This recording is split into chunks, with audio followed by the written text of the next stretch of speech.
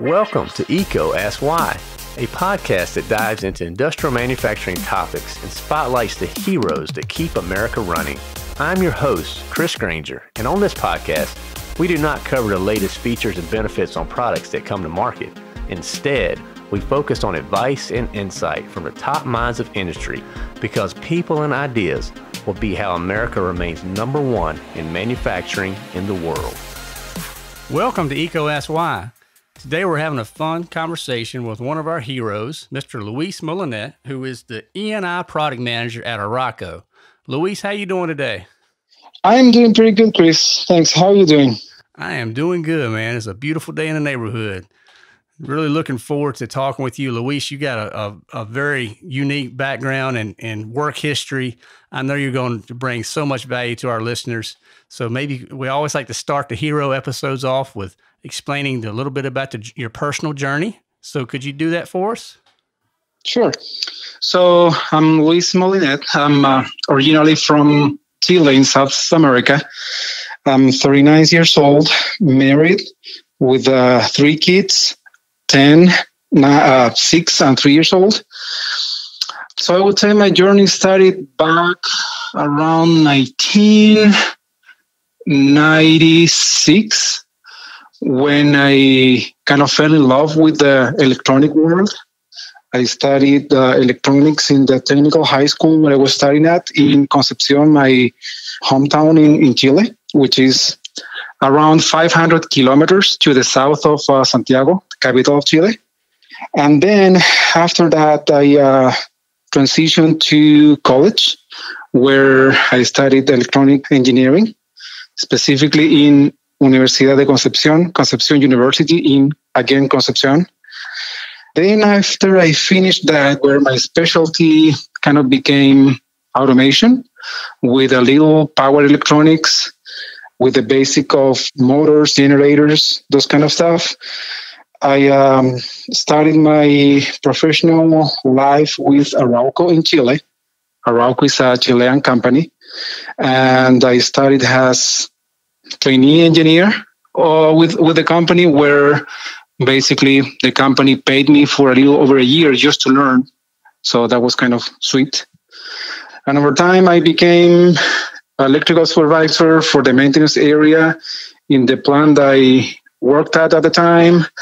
And over the time, I started learning about the process, the equipment, how to put into practice all the theory that I learned over the, I would say, 9 years of study, combining college and high school. Over time, when Arauco started the journey of manufacturing in the U.S., I was proposed to come up here. So at the time, I came just with my wife and my daughter. She was 2.5 years old, and now we're 5 in the house. So it's been a interesting journey. When I started with Arauco here in the U.S., it was on the maintenance role, and over time, I moved over the engineering side, where I can still enjoy the field work, combining with improvements from electrical, electronic, automation standpoint. And believe it or not, I've actually been into the field of purchasing forklifts. So I've been from installing protection relays, adding new areas to the plant, adding new production lines, to purchasing forklifts just to move material in and out. So it's kind of a wide, field of expertise, if you can call it that way. And definitely a wide field of expertise, man. I mean, so from purchasing to engineering. So are you on the project side primarily right now? That's correct. I am the project side where we basically are in charge of executing capital investment for the plant. I'm not going to say for the company because I'm just dedicated to the plant that I work at. I support every once in a while the other plants that Arauco has in the East Coast. But yeah, we develop and we give basic thoughts when we request outside engineering for different purposes. And also I support maintenance when maintenance needs something based on my experience. Okay, very good. Well, Luis, I think with your background, touching on many areas that a lot of our listeners either are in or hope to be in, and you have a unique perspective from a manufacturing standpoint. What are the challenges right now that you see, to your vertical of industry that you're in? What do you see that? And with COVID, that may be changing. I'm just curious on what your take is on from a challenge standpoint. So with the COVID-19 situation, first of all, is trying to stay in business. That's kind of the primary goal for everybody. And the next one is trying to be more efficient in our way to operate, whether it is from raw material procurement or from in the way how we purchase or in the way how we produce, in the way how we use electrical energy, stuff like that. Okay. Very good. So, I mean, that sounds like some very important areas to focus on. I mean, is there one in particular that stands out with that from the biggest challenge from your standpoint?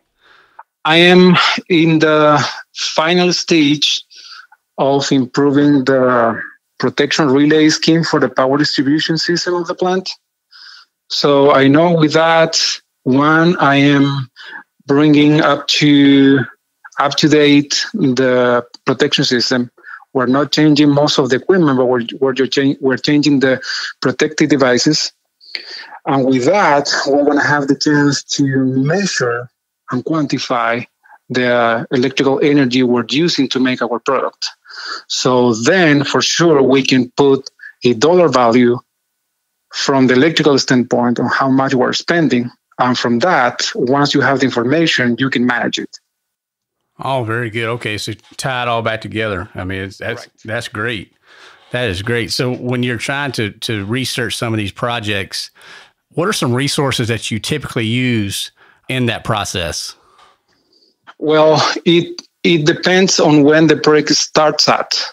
Sometimes we, as an engineering team, we bring to the table certain thoughts or ideas on how to improve certain areas, whether it's environmentally, safety, or efficiency in the process. Or sometimes we just are given with the idea that comes from upper management, whether it's at the plant level or still could be even higher from that. And then we start bringing it to the ground, trying to understand what the situation, what we want to do, and then see if we need outside resources, let's say mechanical design, civil design, chemical design sometimes, or some other areas of the engineering that we currently don't have in the plant. Okay, very good. So talk to us about some projects. What gets you excited, man? I know you're involved in so many new things. What gets you amped up? I think when a little going back into the background, when I kind of my biggest field of expertise still automation. So one of the things that I loved at the time and I still do love now is when I'm able to click on a screen and I see the physical effect of that action. The transition from just the bits and bytes, whether it's an HMI, computer, PLC, and then see it in action, moving a piece of equipment, making a motor to spin. Also sharing my knowledge, my experience with people. I come from a family of teachers. Both of my parents were teachers, both retired now. So it's kind of naturally me in the way how I do things that even though I might not want to do it in that way, I'm sharing my knowledge. I'm teaching somehow what I know, what I do. I think we call that, and I've heard that brought up here on this show before, pay it forward. And you take that knowledge and if you have a heart of a teacher, you're going to just relay that to others. So hats off to you, because one thing we're hearing from a challenge standpoint in industry is, the knowledge is leaving. And if the knowledge leaves and there's nobody there to build up the next group, that's a tough spot to be in, Luis.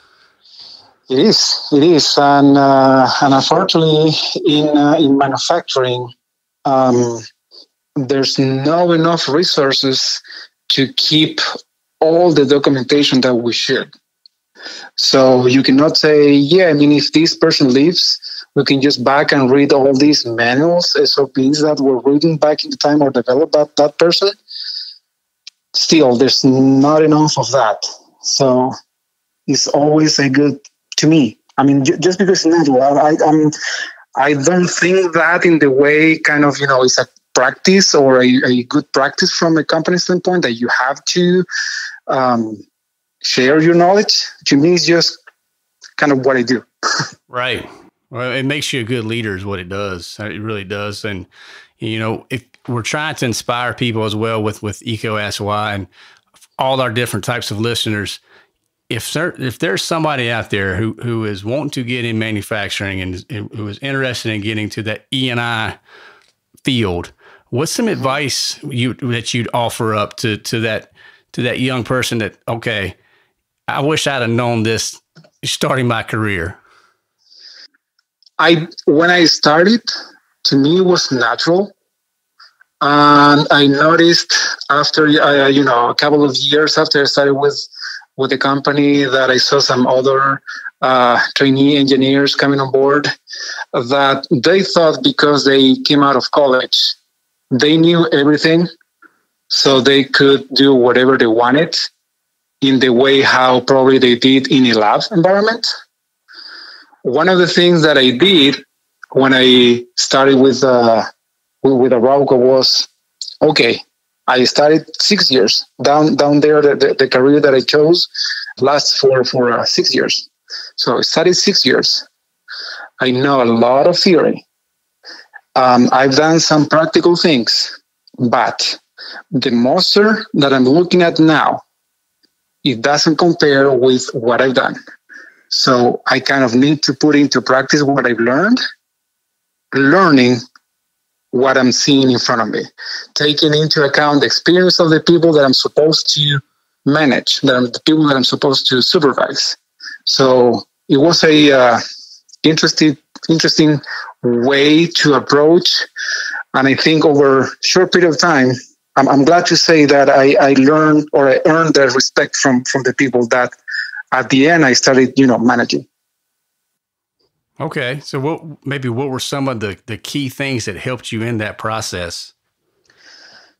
Respecting their experience, basically knowing that they knew what they were doing. They might have not known the exact background or the exact way, let's say, how that thing worked, but taking into consideration that they had been doing that for, 15, 20 years. And I was just fresh out of college, not stepping on them, stepping with them, Absolutely. Working with them. So kind of giving them that autonomy that everyone desires. Everybody likes a little bit of autonomy in what they do, but also you're not going to let them make, that major mistake, so you're kind of there from an oversight standpoint. Does that kind of summarize as well? That's correct. I can just put a little example there. It's not too old. The example is kind of recent. Kind of, I put into the practice some of the theory. We were working, wiring up a few transmitters for one area of the process. And, it's kind of a common practice that you ground systems, right? So you ground point A, you ground point B, but sometimes when you are working with 420 milliamp signal, that ground might become an issue more than, might become a problem more than something that will help you. So I explained them, you cannot ensure that point A and point B will have the exact same ground. So to avoid any ground current, you just hook up one end and the other one, you just cut it off or just step it out. So, okay. So that guy has been doing that for years. And he said, I remember a couple of times people saying that they were seeing weird signals, weird values every once in a while. And he wondered, maybe it's because I hooked that ground in both ends. So that was, making click on their minds. Absolutely. That's a great story, Luis. It just goes to show you, you listen, you care, and then it goes back to that teacher. Yeah, exactly. The heart of a teacher. If you got that, you're going to be a great leader. You know, if you were to think about, I know you had a lot of cool projects that you've been involved with. If you were to think about a highlight, anything stand out from your working career? I would say probably the current protection relay project that I'm doing, that I'm finishing, is a project that the concept kind of was born back in, I would say, 2013 or so, based on some observations that I did, and also we brought somebody from the outside to help us understand exactly what we had and what we should do.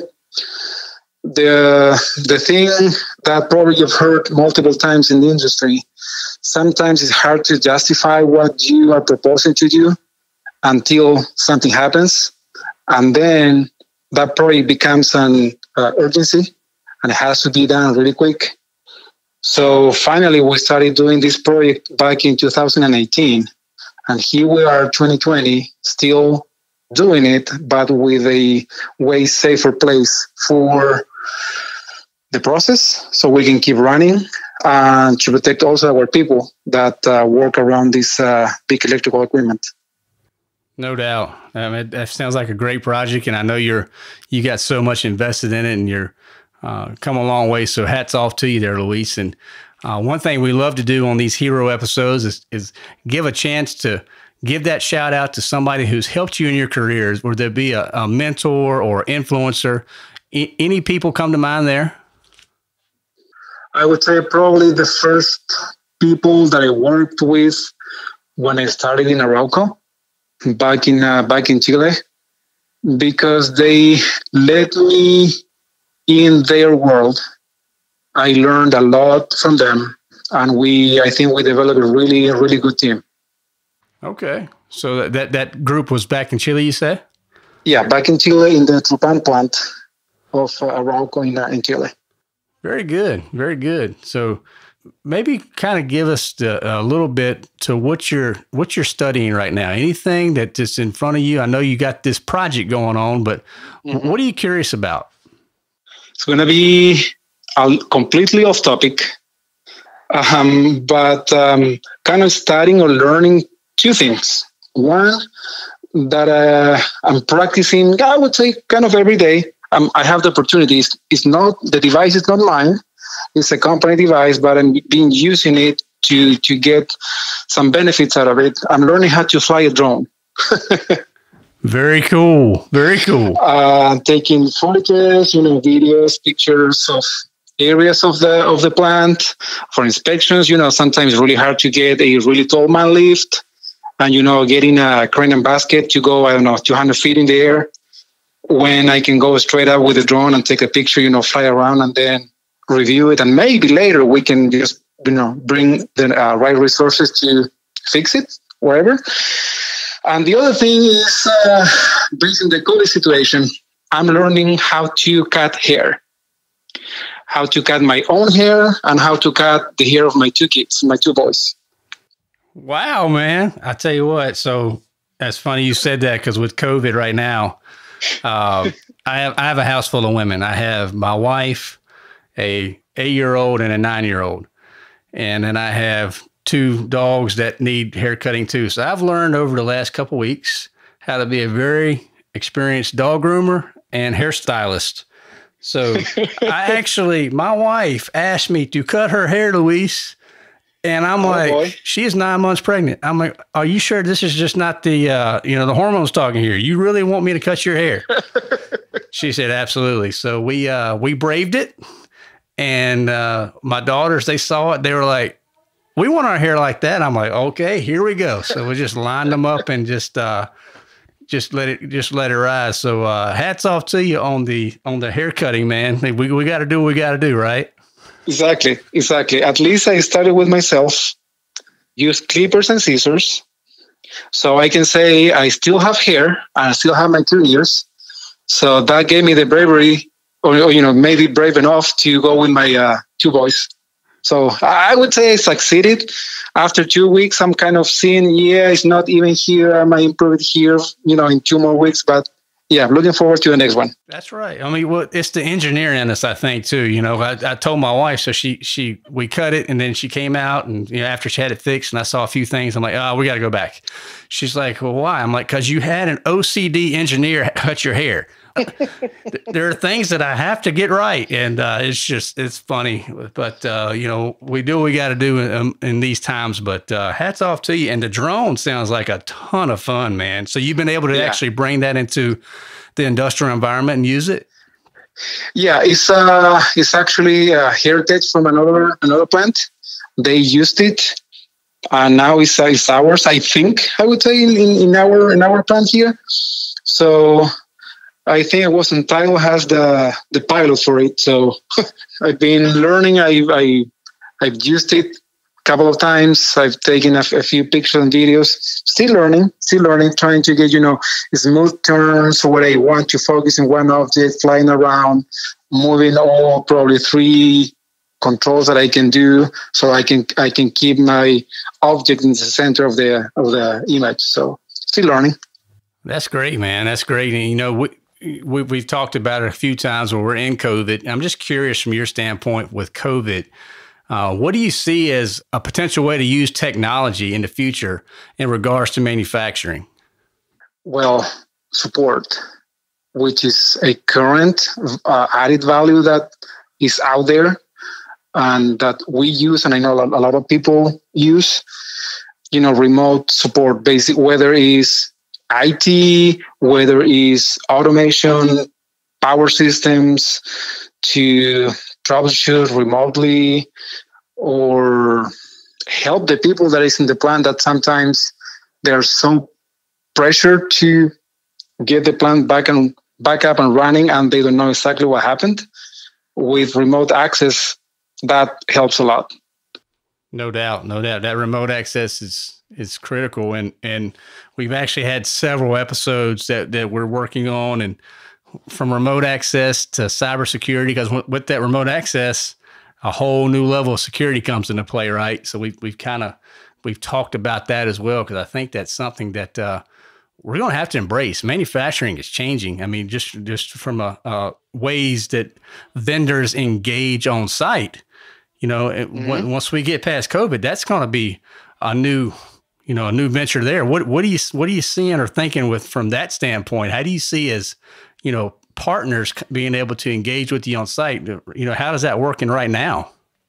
Well, right now we have restricted access to the site from anybody that is not really needed to be there, whether it's contractor or just vendors in general. To be honest, I don't know. I haven't thought on that yet. We're just receiving a lot of offers to give remote support to different type of products or different areas of the plant where we need sometimes specialty help. Right. Absolutely. We've had a few guests when they're talking about, doing mandatory temperature screening, amplified the hand washing, restrictions and requirements, a lot more of signage from a PPE standpoint and identifying social distancing. So I was just curious if any of that has worked its way to the plant yet, but I'm sure if it hasn't yet, it's coming. It most likely will be. I mean, we apply thermal imaging to our process. We have some of that equipment in place. So it's just a matter of deciding kind of, where we want to install those devices to start tracking. And if something comes up, you can program an alarm or something, or a siren or something to say, this person's temperature is too high. Let's look into it. Right. So, Luis, what do you wish you had more time to do at work, man? Spend a little less time in the computer. Okay. So would that be, if you're less time at the computer, more time on projects themselves or with people? Let me rephrase that. Less time in meetings. Okay. Gotcha. Less time in meetings, because computer work is necessary. I do a lot of computer work, whether I am reviewing projects, I'm making drawings, reviewing drawings, programming some devices.